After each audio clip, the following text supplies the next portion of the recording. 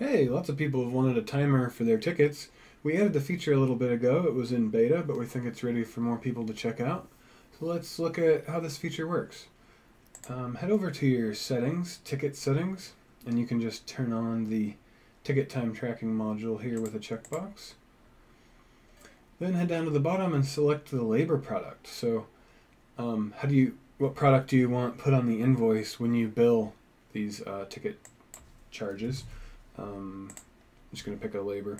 Hit save, and your settings are good to go. Then when you're looking at a ticket, you should see this timer module.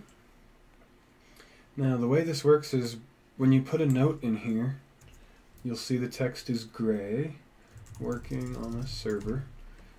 That's like the text is pending to be added to a timer. Once you hit start on this though, it's good to go. Now this timer is running and that note is going to be in your log. So if we were to change this right now to working on a workstation, it's gray just to kind of show you that's not going to be attached until you stop and start the timer again. There you go. Okay. So when you're done with the timer, you hit stop. That's all there is to it.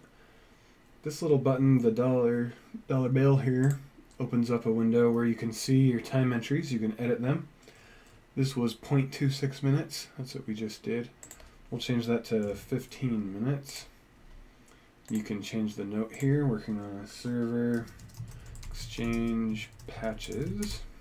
Just hit enter, that'll save. Good to go. Ready to bill that. Just hit charge time. Now if we refresh and look at the charges on the ticket, we're going to see some prior ones I did there, but here's ticket work, working on a server, exchange patches. So you can edit this again, and this shows how much of an hour we billed.